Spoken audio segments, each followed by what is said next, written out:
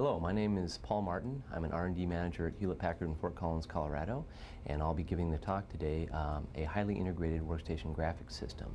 I'm giving this talk for Larry Thayer, who couldn't be here, unfortunately. Okay. This is a talk about a chip we designed at HP for a workstation graphics system. The chip is called Artist and is the companion to the Hummingbird CPU, which Steve Undy discusses on another videotape. Okay, we wanted our graphics system to perform well in 3 application areas. These are listed in priority order on the slide. The first is fast 2D graphical user interface. Nearly every computer user has become accustomed to running some sort of GUI, whether it be the X Windows system, Windows 3. Whatever, or a presentation manager. And we feel that these types of functions are probably the most important of these 3 on this page to accelerate in order to improve general user productivity. Number 2 is digital video decompression support.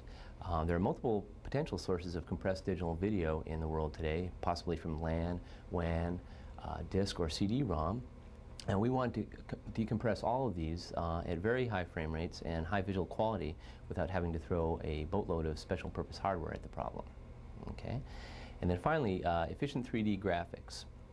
HP has a history of supporting 3D graphics ever since about 1986, and we wanted to make sure we did that efficiently on this low-end platform. Okay, project strategy. The idea was to look at the problem at a system level, not an isolated chip level, and hence the first strategy. Cost performance optimization through the use of system-level design, essentially being able to make CPU and graphics trade-offs in terms of where we place the hardware. Okay. Number 2 is performance optimization by pushing the limits of available technology. Rather than using lots of redundant hardware, we thought it would be good to extract the most from the low-cost hardware we had available to us. And number 3, cost optimization through the use of a high level of integration. In layman's terms, let's put a lot of stuff on the chip, pack a lot onto the chip. Okay, we'll see more detail on the next slide. Okay, this slide is a system block diagram. Okay, the large rectangle in the center of the slide is the Artist chip itself. Okay, and as you can see, it connects in the upper left-hand corner to the CPU via an I/O bus. This is a 32-bit multiplexed address data bus, and should note that while Artist was designed to perform very well with the Hummingbird CPU, it actually would work quite well with any general-purpose CPU on the market today. Okay. Okay, the Artist chip contains in the upper left-hand corner a GUI accelerator. And right below that is the frame buffer controller, which interfaces to the VRAM array, okay, via 32-bit data path. And then on the right-hand side is the video timing generation, cursor generation, and RAM DAC. Okay. By varying the amount of VRAM, multiple resolutions can be supported. So as you see below, 1 or 2 megabytes that should read of VRAM is supportable. All configurations are 8 planes deep, and there's an extra plane which is stripped off of off-screen memory in order to do attribute selection for selecting one of the 2 color maps. Okay? And then finally, in the upper right-hand corner, RGB comes directly out of Artist and goes directly to the monitor. Okay, strategy number 1, cost performance optimization criteria. One advantage of designing both graphics and CPUs is that the optimum system-level solution can be created. Okay. For example, previous PA-RISC CPUs have included instructions to accelerate 3D graphics functions such as flip code comparisons and rasterization. Okay. The questions we ask ourselves in making these trade-offs are the 3 below. Number 1, can the function be performed more efficiently in the CPU? Essentially, where does it make sense to do the function? And here we have to fight the urge to try and throw too much hardware into the CPU. We have to follow the 80-20 rule wherever possible. Okay. Number 2, is the CPU enhancement inexpensive? We can't afford to burden the CPU with a lot of cost, which is useful only for graphics. In the case of Hummingbird, it will be used in non-graphics applications in some cases, and those people don't want to pay for additional hardware they're not using. Okay. And number 3, is there a significant performance advantage to putting these things in hardware in the CPU?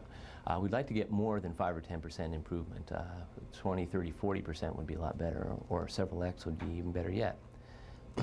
Any change not only affects hardware in terms of design time and cost, but also has software implications in terms of compiler enhancements and or driver changes. So there's a ripple effect to any kind of a change you make in hardware. Okay. So first application area we applied these criteria to was GUI. Okay, and this is what we came up with. Okay. What we decided to put in the CPU were a couple of pretty simple things, but quite effective things. Number one was fast memory to graphics path, basically a block copy to I/O space. What this allows you to do is animate images very quickly, and it also allows you to restore occluded rasters and other Windows system kinds of things very quickly. The second was a fast register to graphics path, which is pipelined I/O store, and this allows you to do fast command and data transfer at greater than 80 megabytes a second. And for example, if you're creating a vector command which would go into an artist register, this doesn't have to be stored as system memory and then copied back into artist. It can be transferred at very high speed directly into the register in artist. Okay, what we decided to put in artist itself were some of the standard GUI kinds of things, such as vector acceleration, rectangle acceleration, frame buffer bit blitz, text, fast text support, cursor hardware, as well as bit per pixel frame buffer access mode, VRAM block write support, Boolean raster operations of the normal varieties and or XOR, etc., and 2-color lookup tables. The idea behind the 2-color lookup tables was to reduce palette conflict between the Windows system and applications. Okay, so these graphics-specific functions benefit performance and allow parallelism between the CPU and the graphics subsystem. For example, while the graphics subsystem is rendering a vector, the CPU can be recalculating the endpoints or calculating the endpoints for the next vector to be generated and getting ready to send those down. Okay. The next application area was digital video decompression. This was a new area for us and required some investigation.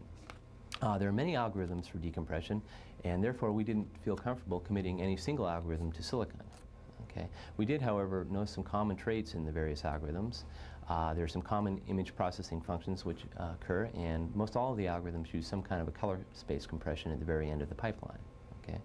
So what we got here for the CPU was some special image processing instructions, which Steve Undy describes in the associated videotape. And also the fast register to graphics path is again useful for transferring pixels to the screen at a very high rate. After doing all the decompression in the CPU, we didn't want such a simple thing as transferring the image to be a bottleneck. Okay, what we did in Artist were two things. One was color space conversion hardware. Okay, this is the last step in the image decompression pipeline, and you can gain a large percentage in the frame rate by incorporating this feature. This is relatively simple to do in hardware, a single pipe stage, but in software it's actually a complicated operation, and so we got a large payback for this one. The next was color compression.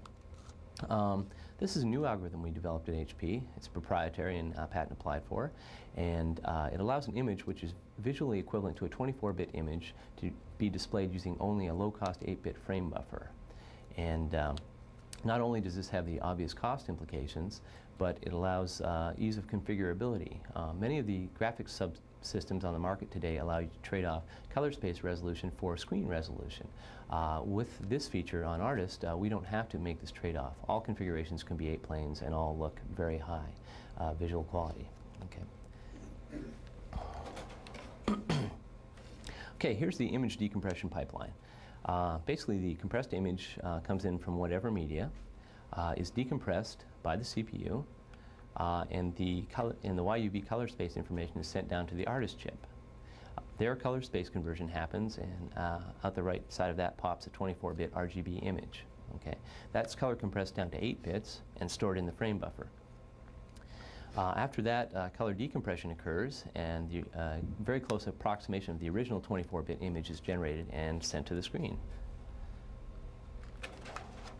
Okay, now I'm going to show you some examples of this technology, and hopefully you can see this clearly on the videotape. We may want to zoom in on the top, the middle, and the bottom in sequence. The images on the left are full-screen images. Okay, the images on the right are zooms of those images, what they would look like to a user at normal viewing distance. Okay, the image on the top is actually a 24-bit image, and it obviously is very high visual quality. Okay, it requires 24 bits though. Okay, the image in the middle is an 8-bit image, and this is displayed using a technique which most workstation manufacturers and many PC manufacturers use today, and it's called ordered dithering. And as you'll note, there's a lot of stippling to the image and some graininess to the image. And while the color space is quite good, there are some annoying artifacts in the image. Now, the image on the bottom is an image processed using this color compression decompression technique. And if we can zoom down to the bottom there, you'll note that the image on the bottom has very high visual quality, pretty much visually indistinguishable from the image at the top.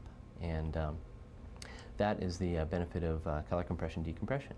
Okay, I'll show you another slide here which gives you another example. Okay, here we have 3 images. This is the X29 public domain database. The image at the top is a regular palletized version of that with 256 colors. The image in the middle, again, is an ordered dithered image, and you can probably see some stippling on the tail, for example. And then the image on the bottom is the color compressed decompressed image, and you can see that the image is extremely smooth and looks like a 24-bit image. Okay. Okay, 3D graphics features. Again, this was not a primary focus for our workstation design, but we do like to support 3D across the product line, and we wanted to make sure we could do that efficiently on this system as well. Okay, so what we placed in the CPU in this situation were transformations and clipping for both polygons and vectors. Okay, and there actually are some instruction set enhancements to speed up these operations. In addition, for polygons, the normal lighting, seed buffering, pixel color interpolation operations are performed in the CPU. Okay. In the graphics chip, Artist, we have some vector rasterizer hardware which can be used to scan convert vectors. And also the color compression we just saw can be used to generate very high quality 3D images. Okay, our second strategy was to maximize performance, or to extract the maximum performance from existing low-cost technology. Okay, an example of that is we were able to cycle the VRAMs in the frame buffer using fast hyperpage mode at 37.5 nanoseconds, very fast. And another way we do this is by utilizing the advanced VRAM features. These include utilizing the plane mask, the extended data out, which helps give us that fast hyperpage mode number, and also the block write capability of the VRAMs. The block write capability allows us to get a net constant color pixel block write speed of almost 850 million pixels a second, which is quite fast. Okay, on the next slide we'll actually give you some more detail on performance of the chip. These are hardware limits, and up the top, large rectangle area fill would be 850 million pixels a second. We're able to do over 2 million 10-pixel randomly oriented vectors per second. Okay. In addition, we can do 1.7 million 10 by 10 rectangles per second. And in terms of text, around 1 million characters a second. And for frame buffer blitz, and these are unaligned blitz, not necessarily vertically aligned, we can do about 47 million pixels per second, so it's quite fast.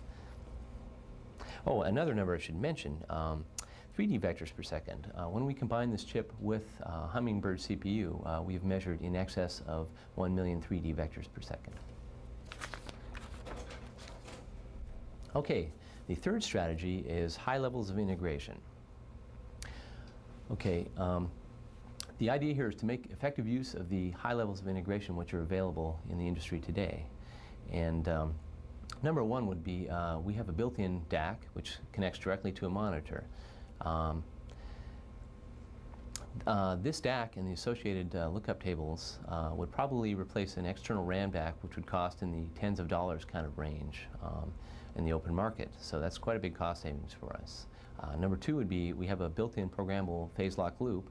That eliminates a crystal and or an external phase lock loop chip, and that saves us a few more dollars as well. By the way, this phase lock loop allows us to change resolutions on the fly and gives us M/N kind of resolution in terms of the frequencies we can generate. Okay, and then we also have a JTAG port, which allows us to test the chip, and also multiple internal signal generators. Okay, this makes die, package part, and system test a lot simpler and faster, and hence less expensive. Okay, finally, the chip is a mixture of custom and standard cell design. Custom design was employed in regular structures where there was a big potential size advantage, such as the data path, or in areas that had special needs, such as the RAM, DAC, or PLL. Okay, everything else was standard cell. And one final comment, having the entire controller on chip allows wide data paths, which would be impractical in multi-chip implementations, but result in improved performance. Okay. So let's get to some artist facts. These are the kinds of things we like to see at hot chips. The number of transistors, roughly 500,000. That's equivalent to about 1/3 of a million gates, or about 100K if you eliminate the RAM, which includes the lookup table RAM mostly. The die size is 9.7 by 12.1. And the package is kind of interesting. We can either use a 208-pin metal quad or use a 240 metal quad, and if we do that, we actually get digital flat panel support directly out of the chip. So we can hook it up to one of a variety of commonly available flat panels on the market today. There are 3 metal layers. The L effective is as shown, 0.61 for NFETs, 0.66 for PFETs, and the frequency of operation can be between 40 and 80 megahertz for the front end, and between 25 and 135 megahertz for the video back end. 25 corresponds roughly to VGA timing, and 135 corresponds to 1280 by 1024 at 72 hertz. Okay. Power dissipation is worst case 3.5 watts, but we're measuring more typically in the mid to low 2 watt range. Okay, let's take a look at a block diagram. In the upper left-hand corner, the I/O bus comes in. Again, that's a 32-bit multiplex address data bus. It goes through the bus interface to the input FIFO, which is used to smooth out performance, essentially. Next, we hit a GUI accelerator, which does the vectors, rectangles, text splits, so forth. Below that, we have state registers, which store the state of the chip, which is roughly between 100 and 150 bits. And there we go into the color space converter, pixel formatter and tile builder, and a read-ahead FIFO. Now, what the read-ahead FIFO does is 4 reads, if you're reading back data from the frame buffer to the CPU, it buffers up reads to make them more efficient, essentially. Also, it is used when doing block moves to coalesce pixels in the same area of the screen to improve efficiency. On the right-hand side of the diagram, we have the DACs at the top. Okay, we have the lookup table RAM below that, color decompression, video RAM control and video timing, and then on the right-hand side, pixel I/O data path. The PLL is right there. The test circuitry off to the right. You can see that's a small percentage of the chip. The LUT select and cursor control, and then some additional decompression and cursor hardware. Finally, the VRAM serial port is down at the bottom of the chip there on the right. Okay. Now I'll show you a die photograph now, and you can probably identify the areas I just described on this die photograph. Okay, let's get a look at that. Okay. And finally, in summary, I'd like to say, by using a system-level design approach and high levels of integration, a powerful yet inexpensive workstation graphics system has been built. This system accelerates 2D GUI functions, digital image decompression, and 3D graphics. I'd like to thank the entire team, the entire artist team, who designed the chip, including folks in STD in Fort Collins, Colorado. And equally important are our good friends in HP's IC division, who put a lot of intellectual property and effort and so forth into the chip. And finally, the software driver writers that wrote the software to go along with the chip. At this point, I'd like to show a practical implementation of a hot chip. What I have here is a little video card, and you'll notice the artist chip is right there on the card. It's a 208M quad in this case. The only other major parts on the card are these video ramps here. There are 8 of them, and this particular little card allows a 1280 by 1024 display, and at very high performance. Okay, so you can take a look at that. There's a few other chips, some capacitors, a current reference, but that's about it. So thank you very much.